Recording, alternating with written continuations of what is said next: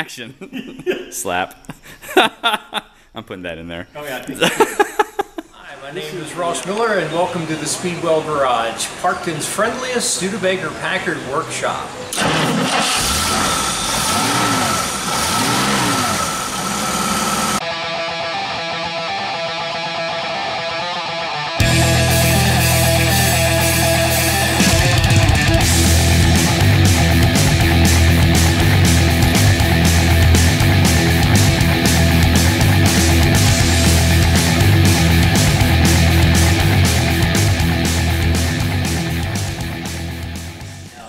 I don't know if you can see this. You see how this shaft is so dark here?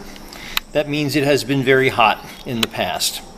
I'm pretty sure, as a matter of fact, I know this transmission has been rebuilt before, because you almost never get virgins anymore. There's almost no such thing.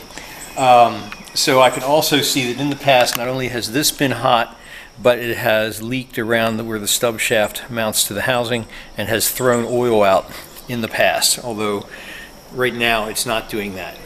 Now, the owner's complaint with this car is that it was not such a bad shifting and acting transmission, but it had the usual complaint of groaning into direct drive, and also rather unusual with this transmission, changing the throttle pressure, changing the throttle linkage had very little effect on how the transmission shifted. So that tells me that there's something wrong. Have to discover what that is. But now we're just going to take this torque converter apart and see what we find inside. Now, this is a balanced unit. It was balanced at the factory altogether. Here's some balance weights right here. It's factory welded on. So you want to be careful when you take it apart to put it back together the same way, and that means marking the two halves. So one of the reasons I know that this car is not a virgin is that somebody has already marked the two halves of the converter, just with a little scratch line there, and that's actually sufficient for what we need to do. Oh, one other thing I want to point out before we take it apart, there is inside the torque converter a one-way clutch that's on the other end of this shaft, and so if you twirl the shaft clockwise, it goes easy. If you go counterclockwise, it goes harder. That's how it should be. If it goes the same amount of difficulty in both directions, chances are your clutch is locked up, and that will generate a fabulous amount of heat while the car is running. And then the front seal gives out, and then you're left on the side of the road cursing your Caribbean.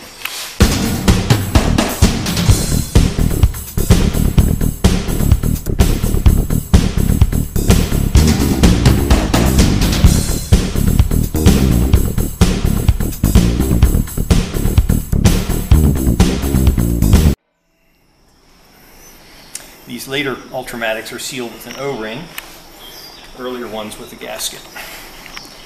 As a question to ask, what's the difference between an O-ring and a gasket? Aren't O-rings just gaskets? The earlier cars just have a flat paper gasket. This is actually superior and actually easier to install, but you can only use them one time because this used to be round, and if you look closely you can see it's now collapsed down to a triangle, so you can't put it back. Otherwise you get to take the car apart again and put another gasket in. So yes, we're looking at this. This converter seems to be in very nice shape. Oftentimes if there have been problems, the vanes will be broken up. These vanes are in wonderful condition because if anything comes loose inside of here, a bolt or something of that sort, well, the oil's traveling at 400 miles an hour when you accelerate away from a stop. So it doesn't take much to really ruin something. The other detail I'll just point out, because this is a Patrician, they offered two different torque converters in 1956. You see these vanes are almost straight like the sections of a grapefruit. The two-door hardtops in the Caribbean had vanes set at an angle, and that gave the torque converter a little bit more performance off the line. In fact, it's quite noticeable if you have one. If you can get one, it's a very nice upgrade for any 56 Packard. All right, thank you.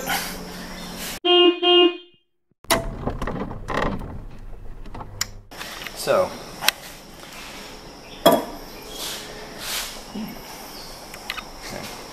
I'm still just observing here. Anyway, this is all very nice and clean inside. This is the pump, this is the turbine, the reactor is down inside there, and you can see that one-way clutch action that I was telling you about. If yours is jammed, take it out and throw it away. There's nothing else to be done with it. So, however, we can at least pull the shaft out. Ooh, this looks really nice. Okay, this is a very nice one. As you can see, there are only some very light lines on here where the sprags on the sprag clutch were engaging with this. So this is in really good shape. Now this thrust washer is in not such good shape. I don't know if you can see it, but there's quite a step here. I'm thinking that the transmission was probably put together with not quite enough end play. There's a spec in the book, which we'll come to that later when we go to set that up. But that's going to have to be addressed.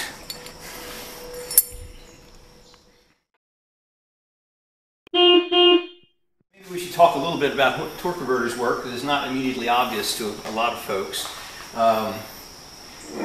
This portion of the housing, of course, is bolted to the engine, and it turns whenever the engine is turning. And this thing is full of fluid, completely full of fluid. And so what happens is that because of centrifugal force, the fluid gets sucked in here and blown out there at up to 400 miles an hour, which is pretty impressive. That fluid then shoots down into here, and because this is angled, it pushes it. Okay. Yeah, does it make sense? Okay. So that would all be tremendously inefficient because of all the turbulence. So what you have to do is you have to cause the fluid to realign itself to be ready to re-enter these veins again. And this was a huge, huge step forward in the late 40s when this was invented. You get the smooth fluid flow, and actually not only to transmit torque, but actually to multiply torque. This is, being a 56, I think the torque multiplication is something like 2.6 to 1, which was, I think, the highest in the industry. Yeah, there were reasons why Packard went that direction, which we won't go into now, but yeah, it was actually a very good torque converter. In the bottom half of the housing here is what's known as the direct drive clutch. Because Packard's torque converter had such a high torque multiplication, it means also that at cruising speeds it would slip a lot, and nobody wants that. Buick had that, and it drove people crazy because they slipped so much. Slip and slide and whatever. So Packard introduced, with their automatic transmission, a direct drive clutch that's packaged behind all the torque converter elements, so that when you came up to cruising speed, the governor inside the transmission would tell it now, a piston would rise up and the clutch disc would be captured, and you'd have a very efficient drive. So we're going to look at this clutch disc now. It's right behind this plate. Now supposedly this would have been marked also, but I've seen, oh, well, they did it. Look at that. Here they are. Yeah, but they didn't. They put marks. Oh, yeah, they did put marks. Okay. All right, I have to remember how that goes. It has been marked.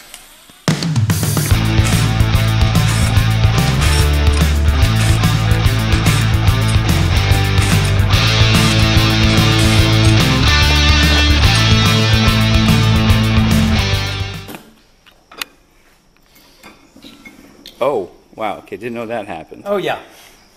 Oh, you missed it? Should we put it back? Well, no, I'm recording. I just Okay. like, wow, I thought for some reason there was like one full One little assembly thing. underneath. Yeah. Yeah. So this is the reaction plate, which I'll talk about some more in just a minute. There's something very important to check about that. There are also, just to make everything even, there are 4 little spacers here. And right now I'm only seeing 3, but the 4th one's probably here, that go on these posts where the other springs are not present. Anyway, it'll turn up in a minute. Definitely want those in the future. Now this is the infamous direct drive clutch plate. This is the thing that makes all the noise when the transmission gets old. And part of the problem is that, I could deal with the problem. Now, two problems. As the transmission ages, it doesn't get the fluid pressure it needs to operate properly. So then it starts to slip. And once it starts to slip, then it gets hot. And when it gets hot, it gets hard and glazed. Now I should be able to indent that with my fingernail. I can sort of, kind of, nope, can't even scratch it. So that's why this transmission groans going into direct drive, is because the clutch disc is too hard and the coefficient of friction is not what it should be.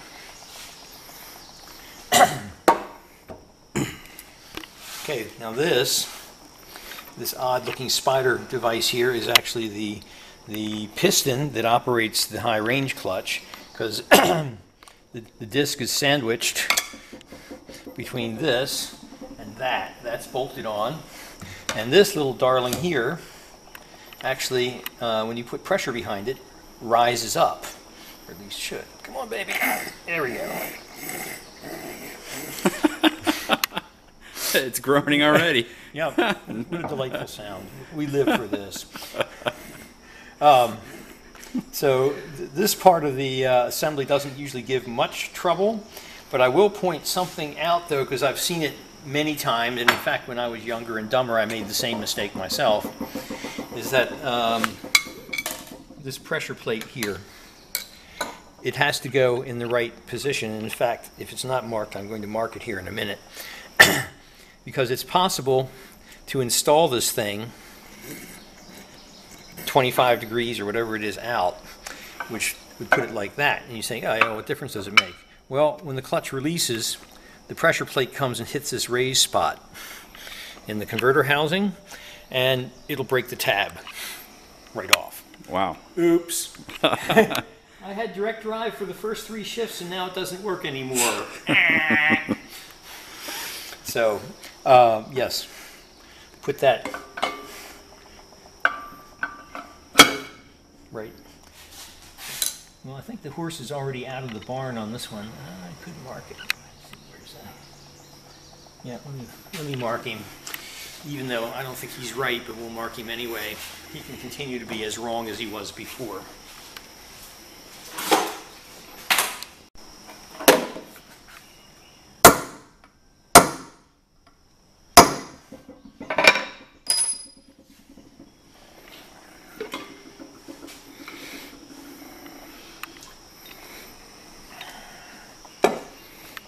So we'll just sit this up in the drainer and let it drain down for a while. So how does marking it not affect the performance? Is it because it's so minute? How does what affect it? The marking, it doesn't affect the performance of a piston or anything at all? Okay. It was balanced as an assembly, and because anything that you machine, even if you try really hard, is going to have heavy spots and light spots. When you spin it, it'll shake. Ah. So they would assemble the entire unit together and then assemble it, then balance it afterwards. Gotcha. So that's why things that don't move relative to the housing need to stay in the same position relative to each other. Now I want to show you a very important special trick that most people don't know about, because I only discovered it a little late in life. And that is, wipe this off a little bit. This plate is not flat. It's not supposed to be flat. If it is flat, you got troubles. So this is the side that the clutch disc runs against, and because tremendous pressure comes against it, they actually made it coned inwards towards the clutch. So then when the clutch engaged, it would go out flat, which made for a nice engagement, and also made sure that they had full contact of the disc with the pressure plate. So what you do is, this is a honey. I don't know if you can see that, but it's high in the middle, and it's about 10 thousandths. Oh yeah, this is a really nice one. Really nice. Yeah, and about 10 thousandths coning. So that would be the factory spec. So this is a real, plus it makes a beautiful sound. That's a really fine coning. That's really hard to detect unless you do what you just well, did, correct? You have to do that. But the problem is, you see, if your pressure plate is already, if it's been really hot, because that's where all the trouble always starts. If it's been really hot, the cone goes backwards. And then the harder you press, the less surface area you get. It pushes it away. So even if everything else is nice, you still don't get a nice direct drive clutch engagement, because when this is fully loaded with the hydraulic pressure behind the clutch disc, it should be about flat. So if it's already inverted, when you put the actual pressure on this plate is several thousand pounds. I could calculate it in my spare time, but it's several thousand pounds. And if it's already backwards, it's just going to move away from the clutch disc like the bottom of a Dixie cup, and you're done. So what symptoms are there when you know that's happening? The symptoms you'll get will be the same. It's the same old symptoms. The clutch will groan. It won't hold going up a hill. Or if you're going up a hill, it'll try and shift into direct and just go. Because even on a fairly heavy car, if the direct drive clutch is right, it should go into direct. And an awful lot of them don't. All right, perfect. Official sounds by Ross Miller. Official sounds. we have a lot of that here. We'll have Yaron start doing those soon. Yeah. So, let's see what else we want to say about this. So, all right, I'm going to have to send and get a different high range clutch that has been relined. That used to be easy, but now with EPA regulations and everything else, it's hard to find someone to do them. That's a bit of a headache. But I got to have one because I can't put it back together with this thing in here. Yeah, you can feel it. It's as hard as the steel table. Ouch. So. And that's what you were talking about earlier about the glazing and the hardening. Yeah. Because of physics alone with metal, when it gets hot and cold, it starts to harden. Well, this is like a very glorified cardboard, highly glorified cardboard, and it just loses its resilience, and it's hard as rock. All right, I do have a firm that I can call. All right. That's called the pump. This is called the turbine. We're going to take the turbine apart just basically to check a few things. Packard very neatly made this so it can only go back one way. The bolt pattern is slightly shifted, so you can only bolt it on one way, so there's actually no need to mark it.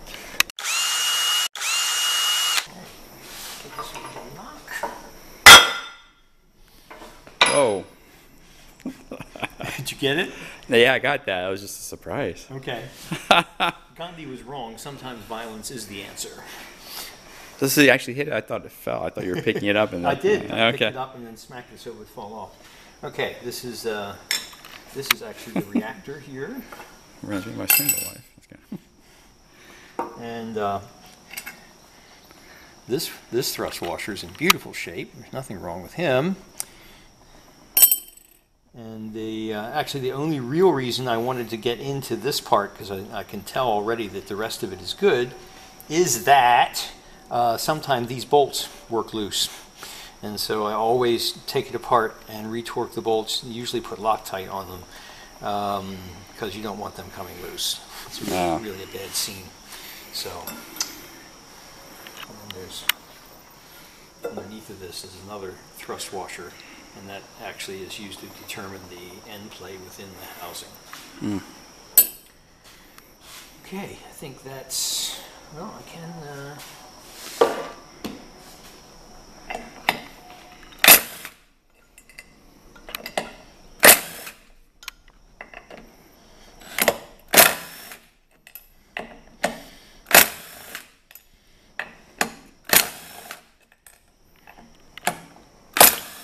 of course, all modern torque converters are all welded up in one piece, and they are completely unserviceable by the mechanic, but things were different in the 50s.